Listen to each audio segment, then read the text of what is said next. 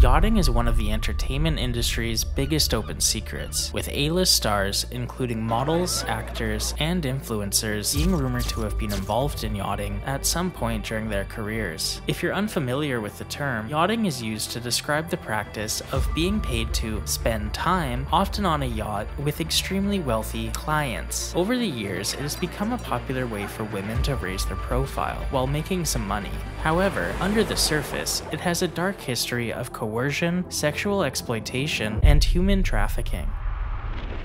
The term itself first started gaining traction when The Hollywood Reporter published an investigation into the culture at the Cannes Film Festival in 2013, claiming that models and some Hollywood actors swarmed the hotels and yacht parties during the festival. A man named Eli Nahas, who ran a modeling agency at the time and would later be convicted of supplying more than 50 women to rich Middle Eastern clients during the festival, said, "Every year there are 30 to 40 luxury yachts in the bay at Cannes, and every boat belongs to a very rich person. Every boat has about 10 girls on it, and they are usually nude or half nude. These women are referred to as yacht girls, and they blur the lines between party goers and escorts, as the general agreement between them and the host of the boat is that by coming aboard they are expected to carry out favors, but at the end of the night they are all gifted envelopes full of varying amounts of money. The amount of cash they receive is based upon their celebrity status and what favors they carried out over the course of the evening. According to Nahas, you'd definitely recognize more than a few names from Hollywood. They tell themselves what they're doing at Cannes is okay, that they're just on dates with girls, include Bella Hadid, Hailey Bieber, and Meghan Markle. But before we get deeper into that, let's ponder why an already wealthy and successful person would consider doing it. As previously stated, the men who own these boats are extremely wealthy, and unfortunately, with wealth comes power and connections,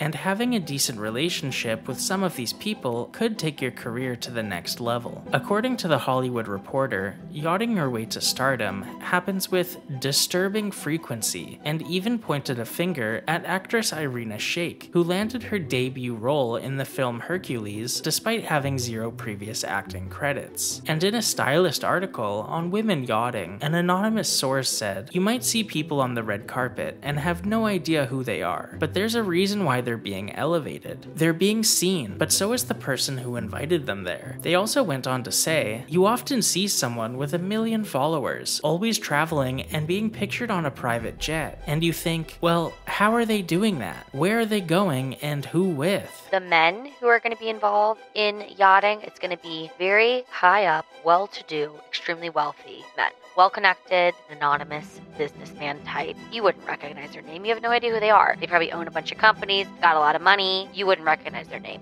To give you an idea of just how wealthy these yacht owners are, some of the yachts spotted at the Cannes Festival in 2019 include the Serene, a $500 million super yacht owned by Saudi Crown Prince Mohammed bin Salman that features 2 helipads, an indoor climbing wall, a fully equipped spa, and 3 swimming pools.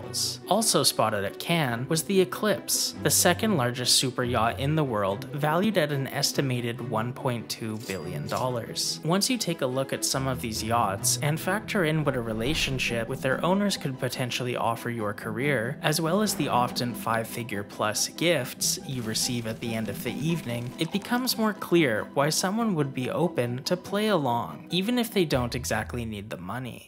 In 2021, Emily Ratajkowski released a memoir titled My Body, where she details her indoctrination into the cult of beauty as defined by powerful men. Part of this book delves into her experiences yachting, and this made people speculate whether or not Bella Hadid and Hailey Bieber also partake in the business, as Emily has posted videos of them dancing on a yacht together at none other than Cannes Film Festival, the same festival that has become synonymous with yachting. One of the excerpts from Emily's book names one of her yachting clients as Joe Law, a Malaysian businessman who has since become a fugitive on the run after allegedly embezzling billions from the Malaysian state. With Emily publicizing her experience yachting with Joe Law, people began drawing lines between him and other potential yacht girls. For example, in 2010, Joe Law was pictured partying with Paris Hilton in St. Tropez, and in 2019, The Sun Daily Today reported that Kylie Jenner would be celebrating her 22nd birthday on Joe Law's yacht. This corresponds with a 2015 blind item posted about Kris Jenner and Kylie Jenner. I found this Kris Jenner, Kylie Jenner blind item from 2015 that is so creepy, but I've never believed something more. We had really hoped that the younger member of this family would avoid all the pitfalls to which the others fell prey. No such luck. She's already in deep. The latest, she is actually being coached by her mother in both the art of pleasing a man as well as how to find one to pay her a lot to do it. We're not talking about a boyfriend or husband here. No, we're talking about yachting. We're talking about professional work. Her television fame and young age are already earning her a significant bonus over others who provide similar services. So that is Kris Jenner literally pimping out her own daughter, who was not 18, well below 18 at the time. Oh my god, and this is when they were filming Keeping Up with the Kardashians. On brand, at least. According to Daily Mail, Joe Law also sent Kim Kardashian home in a white Ferrari and $250,000 cash in a garbage bag after partying with him in Vegas for a weekend. People have accused Kim of being a yacht girl for over a decade due to her appearances on yachts and seemingly random solo trips to countries such as Bahrain and Kuwait to attend grand openings of the chain restaurant Millions of Milkshakes, a stunt that actually resulted in large protests, which reportedly were tear-gassed by police. It's a little loose, but some people claim these appearances were a cover for what she was actually being paid to do. While on the topic, Kendall Jenner was one of 13 celebrities to attend the grand opening of Hotel Atlantis the Royal in Dubai back in January, where she would be caught on camera in someone's Instagram story. TikTok user and hobbyist lip reader, impossibly asleep, would share with us what Kendall was saying in the clip. I'm doing some stalking and my lip reading is getting really good. Is this your first or second time? This is my third.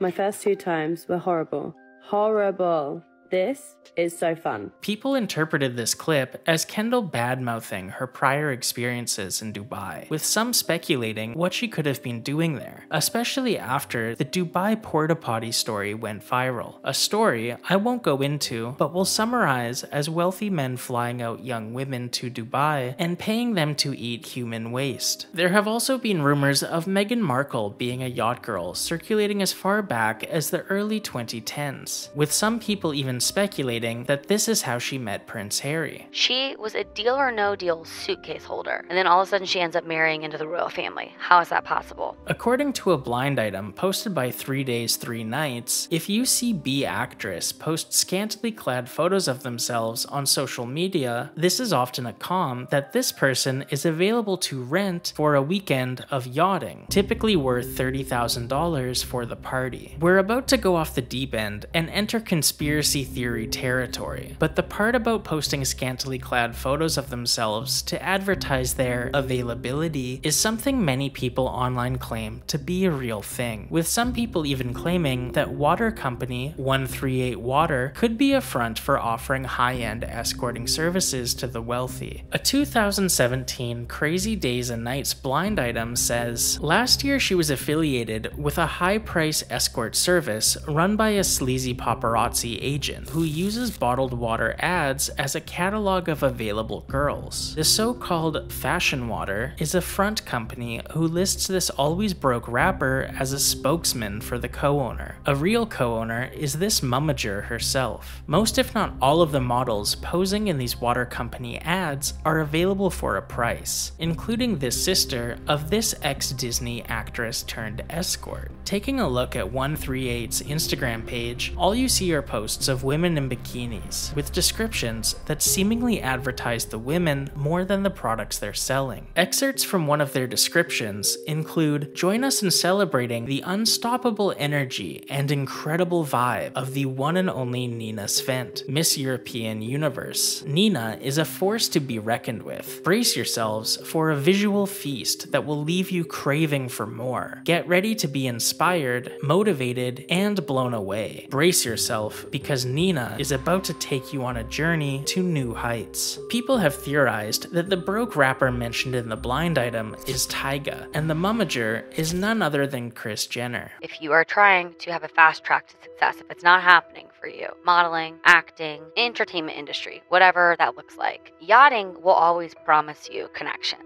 It will promise that you will meet high-up people who are the decision makers for signing movie deals, signing modeling contracts. It might not always be true, but they are going to promise you that you're going to meet some big names. In a pretty famous blind item hosted by Crazy Days and Crazy Nights, a struggling actress, whom people have speculated to be Vanessa Lenges, details their experience yachting and highlights some of the darker elements while also giving context as to why a seemingly successful person would consider yachting. The blind item says, "I'm an actress, a generally out-of-work actress. If not for voiceover work, things would be bleak right now. I had high hopes for this past year, but the show I was starring on got cancelled. It happens a lot. I was on a hit network show for a few years, just a reoccurring role. It was on that show that I started talking to another actress. People have guessed this other actress to be either Naya Rivera or Heather Morris from Glee." She continues, "While we waited for a scene to be set up, we would talk a lot. Hours of free time gives you a lot of time to discuss things. It was not that long ago that I was working every week in a pretty good show and making quite a lot of money. Then the star of the show got tired of acting, and just like that, the show ended, and I was scrambling. I told her this story, and she said I should think about heading to Europe for the summer. She had done it before. The more she talked about it, the better it sounded. Each week, you never know if your job will be lost. Will the show be cancelled? Will the audience hate your character and you get fired? Will you ever get another job if you do get fired?" The actress I was talking to made it sound super easy, and that she only had sex a few times with the guys while yachting, and that it was mostly partying and being arm candy. I asked her what I needed to do, and she said that she would introduce me to the person who can make it happen. She made a call, and that night we went and had drinks with a woman who gets a fee for sending people to model. That's what she called it. She had some fake British accent, which sometimes turned into a fake French accent. You're there to look pretty. A yacht is elegant, and so are you. Owners of yachts like to have parties, and needed to fill those parties with models. Again and again, the word model. Anyway, I was already in. I knew what to expect, and I knew I needed the money. I was treating this like an acting job. I would play the model part to a T. People know my face, people know my work. My fee at the time was $25,000 per episode, and each episode took a week to film, so I wanted $25,000 up front. 2 days after meeting the woman, the money was in my account. On my flight to Paris, I didn't notice any other women who looked like they were models, but when I got to Paris, that all changed. The models are all in the tiniest of bikinis. Most are topless. There was a lot more groping and staring. You would be in the water and some guy would grab you and touch you. They wanted to shower with you when you got out of the water. They wanted to rub oil on you and have you rub it on them. If they saw some poor model passed out, they would film her and grope her. For the most part, it was a 3-hour sexual assault recorded. I hated it. A couple who were favorites of the people running the tour would stay with those guys in the yacht. The rest of us were 6 to a room in a hotel. By my last night there, half of the women were gone. Some had just quit, some had ended up with a guy they liked, and at least one person from my week overdosed. In 2021, Vice conducted an interview with a former super yacht deckhand who described their time on board as the coolest job in the world on the surface, while in reality, it meant cleaning up after sex parties, orgies, drug binges, and slaughtering animals on board so the food is as fresh as it can be. They also detail a fatality that happened where an anchor chain came loose and cut a leg off of an officer, leading to him bleeding out and dying on the boat.